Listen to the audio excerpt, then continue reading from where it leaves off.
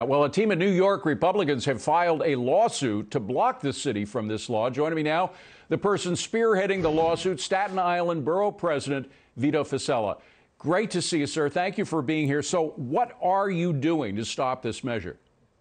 Well, just a little background. The New York City Council passed this law in December of 2021 to allow non-citizens the right to vote in local elections. And it became law because, as you mentioned, the new mayor who inherited this did not veto it. So it becomes law by just operation of 30 days expiring. With that said, once it became law, I and a group of others basically took the position that it's unconstitutional. It's illegal. The New York State Constitution sets forth 3 parameters for being able to vote. It's very simple. It's unambiguous. You have to be 18 years of age or older. You have to live in New York for 30 or more days. And you also have to be a citizen. And that's really, you know, as unambiguous as it can be. When a non-citizen is allowed to vote, you have violated the principle that citizens can only vote in this state. So we have sued, not to mention, David, you know, the practical effect of what they envision is to allow, if this is allowed to stand, which we hope obviously will not, that in local elections, you go to a polling place, you go to your local school to vote, you'll be given different ballots because non-citizens will not be able to vote in other types of elections, right. Say mayor or for the sake of argument. Plus the fact 30 days is not a long time. I mean, all sorts of shenanigans could come into play where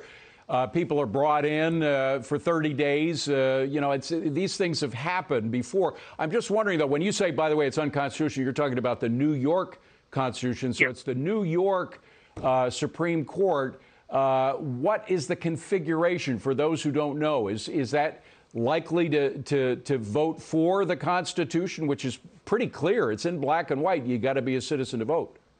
Yeah, the trial court in the state of New York is the Supreme Court, ironically, and it was filed in Richmond County, which otherwise known as Staten Island. We believe that if the judge, whoever's it's assigned to, reads the Constitution and reads what this legislation does, I think on the face, and even those who support it, the prior mayor, this one, as I say, who inherited, have questioned the validity and the constitutionality of it, and almost said, we don't think this is constitutional, but we're not going to veto it.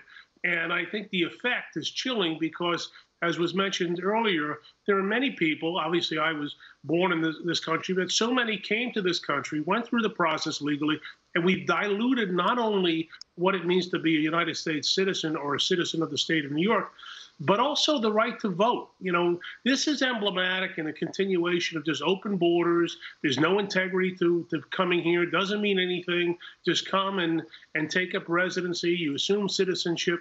I just think it's wrong on so many levels, and I'm just pleased. This is the only recourse we have. You know, there is a way to amend or modify the New York State Constitution.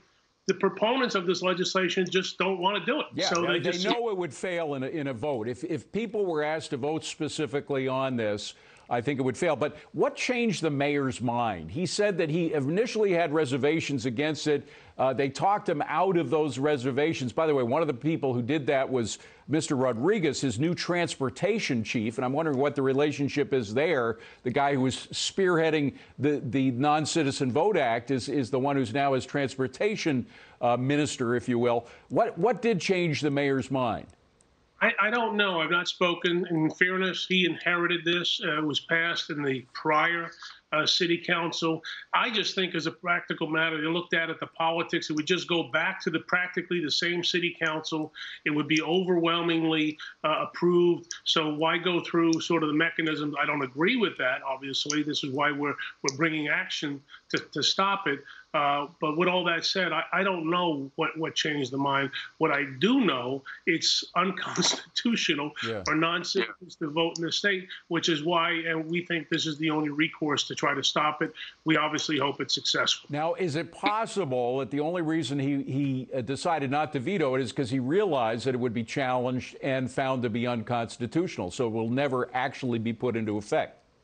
I can't dismiss that as a possibility. As I mentioned, even people who you would think be inclined to support it have said this doesn't really pass the sniff test. So I think if you're looking at it purely through a political lens, you can say that the base of the other party wants this. I'm not going to stand in its way. Let it be deemed unconstitutional, right, and it will die and go away. Very quickly, the Georgia Secretary of State thinks that we should have a constitutional amendment in the United States to prevent these kind of laws from taking place. Of course, the Constitution gives a lot of leeway to states to come up with their own rules on voting. That's what a big debate is all about now. Do you agree with the Georgia Secretary of State that there should be a move for a constitutional amendment to prevent this kind of law from taking place?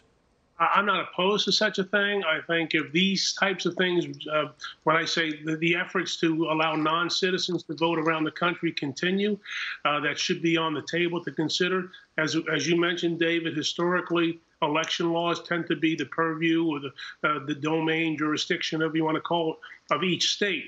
I would think that's the better approach to allow it to happen. Let democracy flourish, but I don't think something like that should be kept off the table if necessary. Vito Fossella, good luck to you. Thank you very much for coming in. Appreciate it.